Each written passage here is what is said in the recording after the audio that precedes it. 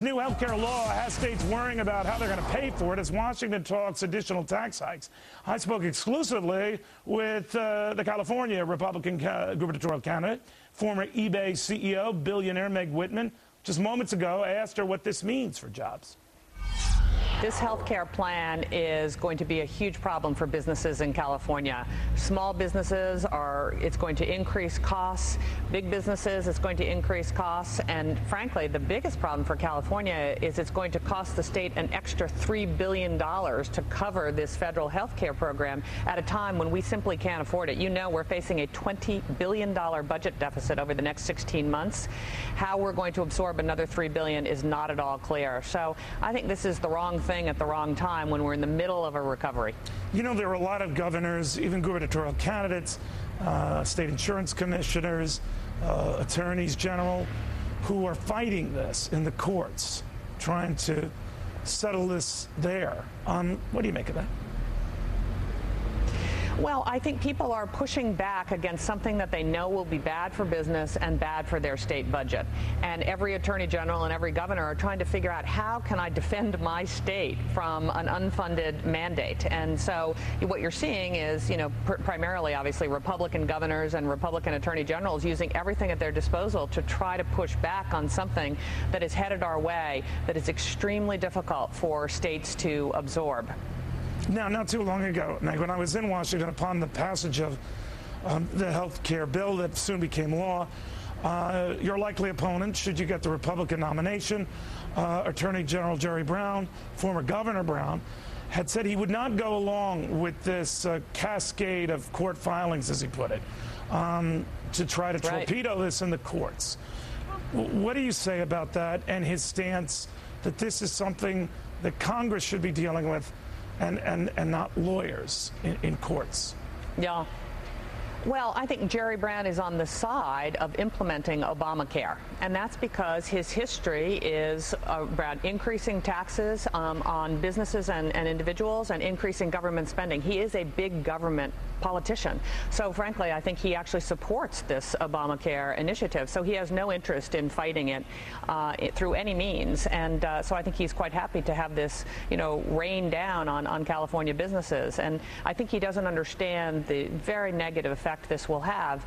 And he has not outlined a plan to turn California around. And he has not outlined a plan on how we're going to pay this incremental $3 billion that will result, you know, from this national health care plan. Because, you know, the other side says, and Jerry Brown says, and some of those in the press and your fine state have been saying, that $3 billion number is overinflated. Well, I don't think we know, to tell you the truth, Neil. I mean, the chapters are unfolding on this health care plan as we speak. I mean, $3 billion is the number that I have heard. You know, there's been a number of third parties who have validated that number. Frankly, it could be higher. So I don't think we know. This is all becoming, you know, clear. What route would you take to get those deficits in line? In New Jersey, Chris Christie is trying to do it all on the spending side. No tax increases, no fee increases, none of that. Just all spending. And he hopes to hack that down. He's not the first, he'll likely not be the last governor to say that that's the way he's going to do it, but that's his mantra. Is it realistic to say that you can balance budgets in California just cutting spending? It is realistic, and here's what we've got to do. We have to attack spending. There's no question that we are not running the state of California efficiently and effectively, and I've outlined $15 billion of spending cuts that, frankly, I think will make the state stronger, not weaker. But at the same time, we've got to incentivize business. If we do not put people back to work in California, I promise you there is no way out of this mess. So I have proposed a series of targeted tax cuts to get businesses hiring fast. And I'm here in Riverside, California today to talk about eliminating the factory tax. We're one of only a handful of states that penalizes manufacturers by charging them a sales tax on the equipment that they buy to manufacture in California. It's not competitive.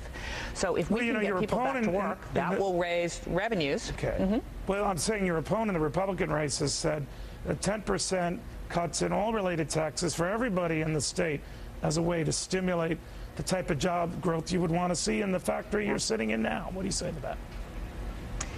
I'd say we can't afford it right now. We cannot afford an across-the-board tax cut. It's the right thing to do, but someone has to be the adult in the room here, and we cannot afford that kind of tax cut right now, not on top of a $20 billion budget deficit. So what I want to do is get people back to work, some targeted tax credits to get hiring going, cut government spending, and then turbocharge the economy by an across-the-board tax cut. But you have to pace and sequence this smartly. Otherwise, you will increase the budget deficit, not decrease the budget deficit, and that's something we simply can't afford in California. All right, now, while you're largely a well-known giant in the corporate world before you entered this as the former head of eBay, you've had to spend a good deal of your own fortune to run this race. And the latest tabs I have put around $46 million, substantially more than Jerry Brown has available. In fact, Jerry Brown's been making a virtue out of that and saying that, look, I'm up against big money, big bucks, a billionaire. Do you think the money and how much you're spending boomerangs on you? You know, what I'm trying to do, Neil, is get our message out. I was not well known in a political context in California, and so what we are doing is making sure voters in California understand what I'm focused on. I want to create and keep jobs in California. That is the most important priority. I want to cut government spending so we can use taxpayers' money more efficiently so we can make smart investment choices. And then I want to fix our kindergarten through 12th grade education system. I think voters are really smart.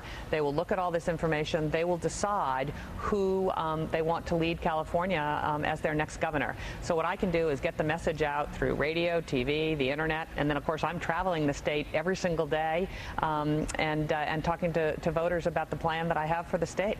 Meg Whitman, thank you very much.